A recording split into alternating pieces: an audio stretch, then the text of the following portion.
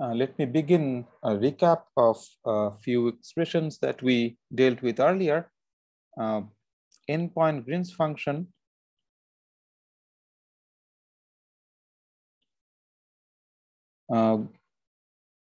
is given by the following expression.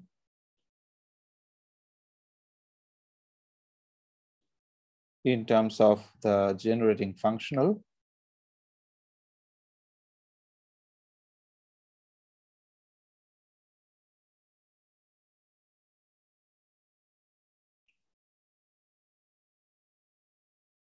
And where the Wj, the generating functional Wj, has the form W tilde j divided by W tilde 0, where W tilde j is given by sum over v greater than or equal to 0, 1 over factorial v minus I over h bar. The potential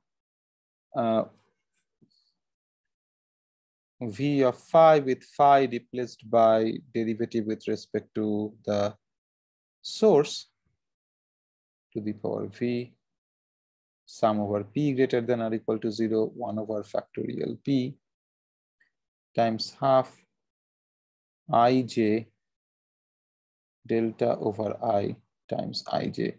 Schematically, I'm writing it. And then this potential v of phi is given by lambda 3 by factorial 3 phi cube plus lambda 4 by factorial 4 phi to the power 4 and so on.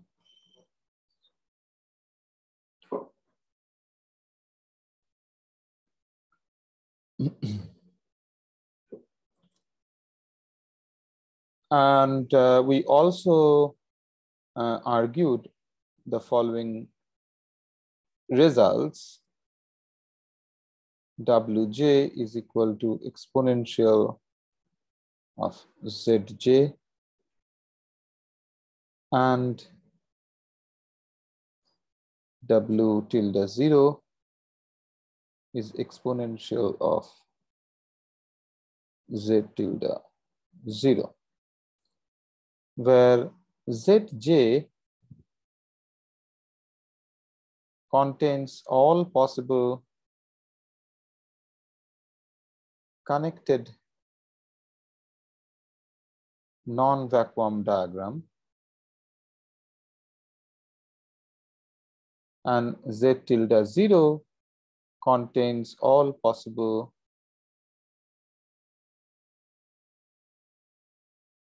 connected vacuum diagrams.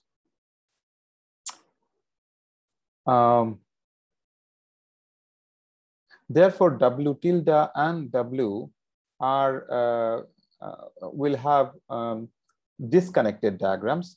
Z is connected. Therefore, when you exponentiate it, you have, so Z is a sum of a bunch of infinite number of connected diagrams.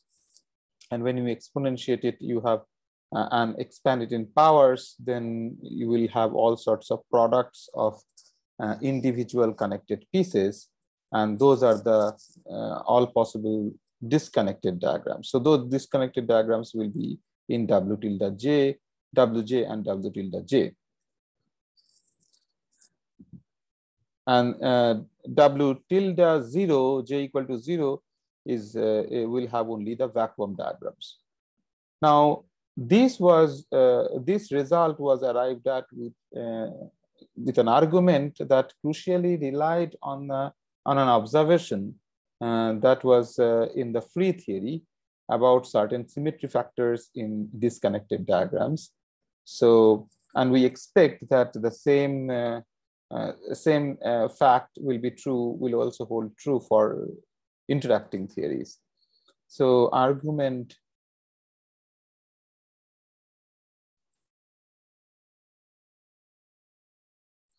crucially relied on the following observation in free theory, which we expected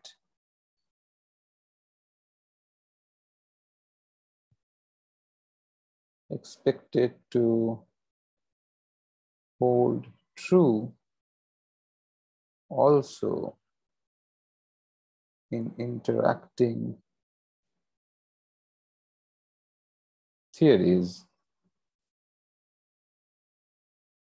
The fact that if any specific connected graph appears in a disconnected diagram in n copies, then it must contribute a symmetry factor of 1/n factorial. Yeah, this is what we saw in the free theory. In the free theory, there is only one disconnected diagrams. In the interacting theory, there will be infinite number of connected diagrams, but this fact will remain the same. Okay. So that if any specific connected graph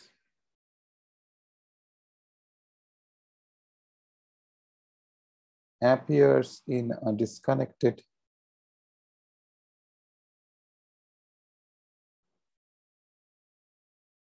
diagram in n copies,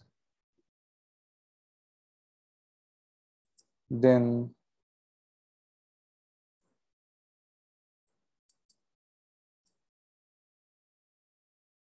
it must contribute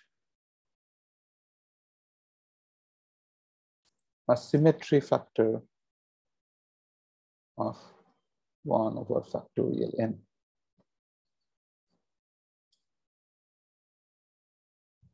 Now, given this, our next goal will be to demonstrate everything that we said. See, whatever has been described here is true. We have seen that explicitly in terms of diagrams and Feynman rules in the case of free theory. The idea is to extend that analysis into an interacting theory, which is much more non-trivial than a free theory. Because in free theory, we have only one connected diagram. In an interacting theory, we'll have infinite number of connected diagrams. But all the other factors like the WJ degenerate functional is can be written in terms of Feynman diagrams, and using the Feynman rules, we can get it the mathematical expression. So here we have this mathematical expression, but for individual terms, this is an infinite sum. Individual terms has diagrammatic interpretation, and the expression for the individual term can be easily obtained by using the Feynman rules applied on those diagrams. And, and this particular fact of 1/n factorial for disconnected diagrams. So this we plan to demonstrate explicitly in order to get an experience of how to deal with such calculations of Feynman diagrams in a simple theory, say phi-cubed theory. So demonstration using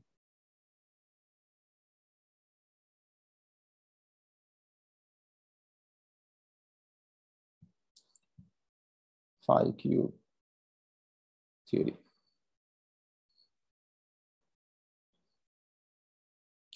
So we consider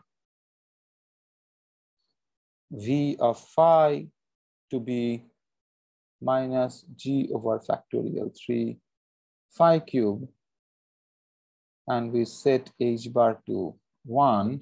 For the following analysis, we can recover it anytime, whenever we want.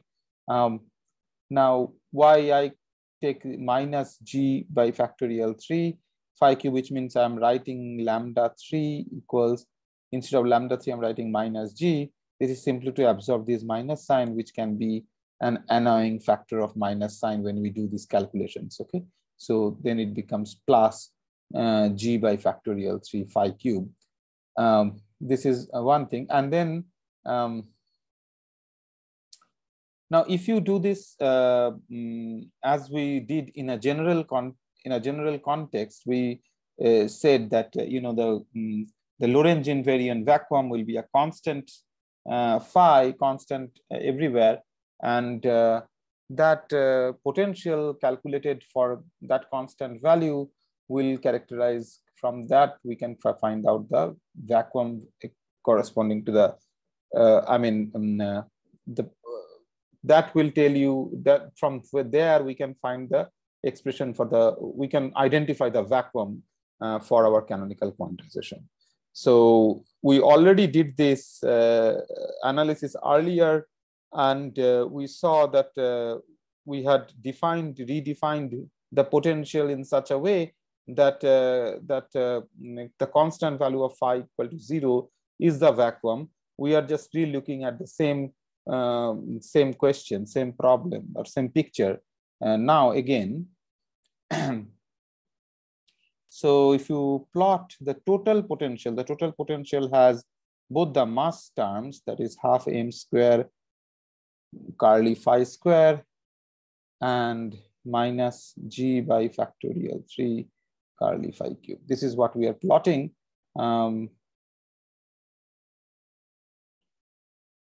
So this curly phi is the constant value of phi, and the solution to equation of motion will be the minimum or the maximum of this potential. So if you plot it against curly phi, then you get a graph like this.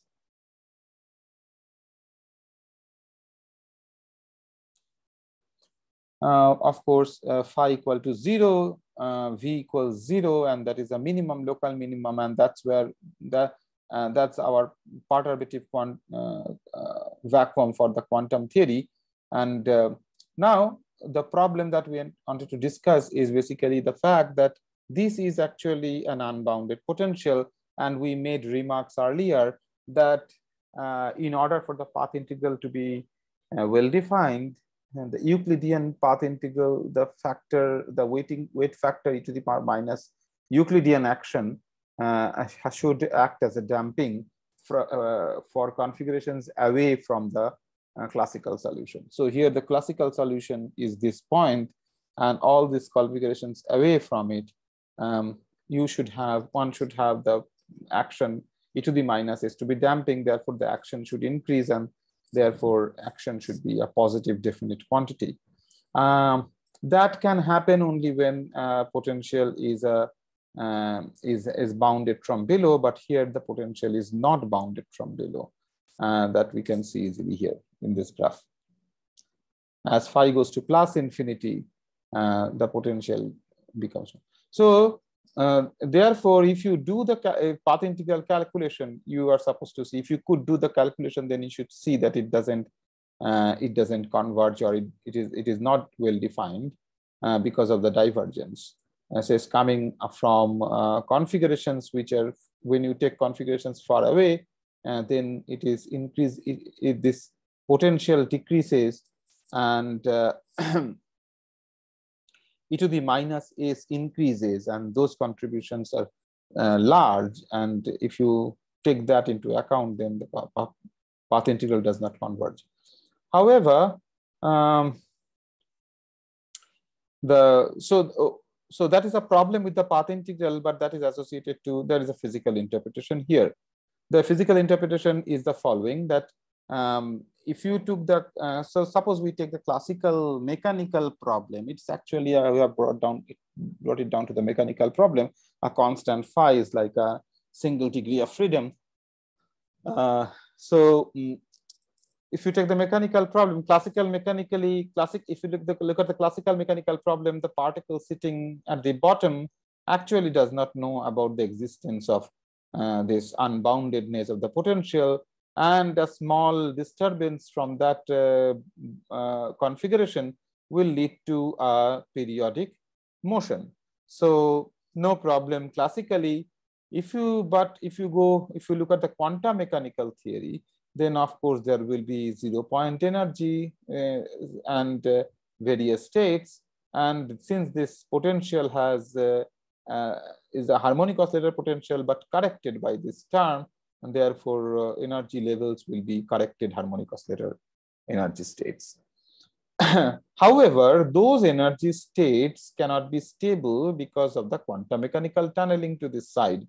Therefore, if you start out with a particle here, then its probability of finding the particle will not be preserved. And if you choose any distance here, any line segment, and calculate the probability of finding the particle here, it will decrease because of the tunneling, because the particle tunnels in this way. So probability restricted to on this is not preserved. That's what tunneling means. And the path integral for the field theory, the corresponding statements are that since your perturbative vacuum interacting theory vacuum corresponds to this configuration, and then if you look at the small fluctuations, quantum fluctuations, then the calculations at least perturbatively should make sense. In fact, in the small values of G, you can, for small values of G, if you make an assumption that in any quantity, if you calculate any quantity that will have a perturbative expansion in powers of G, and if you make the assumption that G is small so that you can truncate it, within that truncated series, you won't see any problem. It's only when you take all higher powers of G and sum the perturbation series, you tend to see an instability, because that has the information of large values of phi away from phi equal to 0. So that is what is happening. Now we will not be so much involved with the physics of it. Rather, we treat this as a toy model to learn the Feynman diagrammatic techniques of an interacting theory. That's our goal here, which is why we just look at the perturbation series in this form and study the perturbation. Studying the perturbation theory means you study some, you start from low value of V and P and go higher, and then study those terms individually, how to write them down, and what is the Feynman diagram representations of those terms, how to write the Feynman rules, and so on, and understand the symmetry factors. Those exercises are going to be our focus, instead of asking the question, what happens if we try to sum the perturbation series and stuff like that. So we are writing here that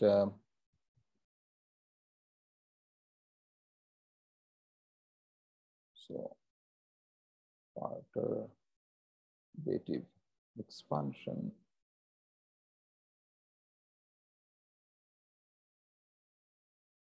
makes sense. Normally, we have quantum mechanical tunneling. That's a non-perturbative phenomenon.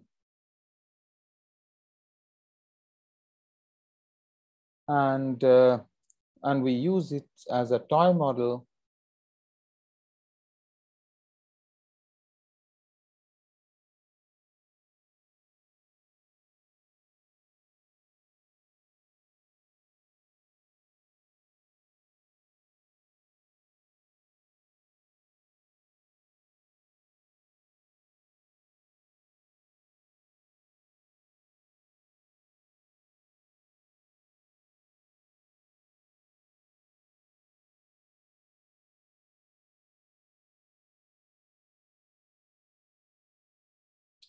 Okay.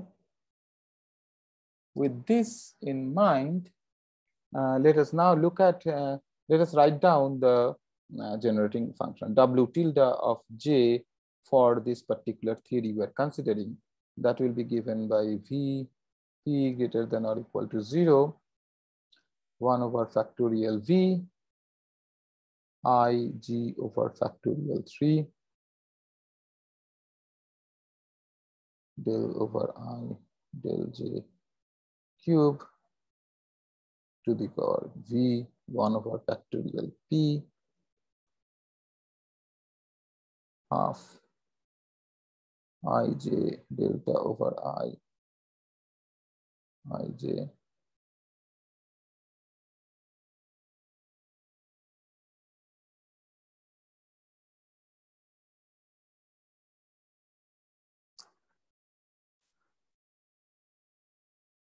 So there are three in this particular, so if you fix V and P, then there are three V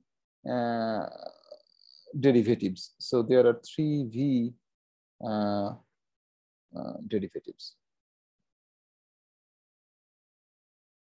With respect to J, and here there are T such terms, each one having two J factors. So two P factors of J. So three V derivatives are acting on two P factors of J, and if you so the resultant number of terms will be 2P P3V. So therefore total number of terms will be 2 3V, which is 2P factorial by 2P minus 3V factorial. Now, many of these terms will produce identical results. And basically the problem is to find out, the problem of symmetry factors is to figure out this, how many times identical results are repeating, because those are going to be, those will give you, the number of repetitions will give you a prefactor to a particular contribution, but that prefactor will be divided by factors like factorial V, factorial 3, factorial P, and to these four numerical factors and in the denominators. So any mismatch between these two will remain as an overall factor, and that's the symmetry factor. And that's how it is appearing. So that is the origin of the symmetry factors. So many of these terms produce identical results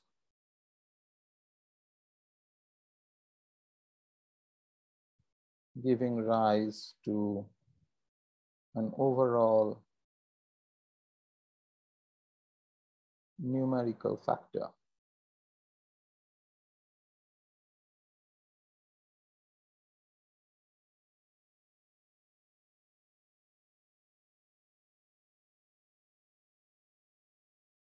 And then this competes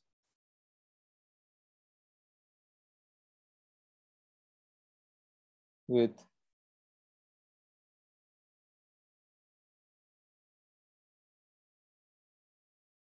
numerical factors like factorial V, factorial 3, etc. in the denominator.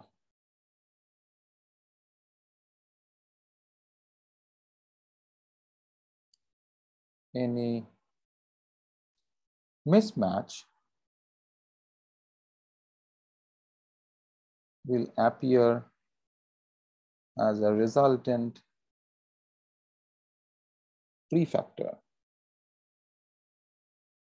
and that is the symmetry factor.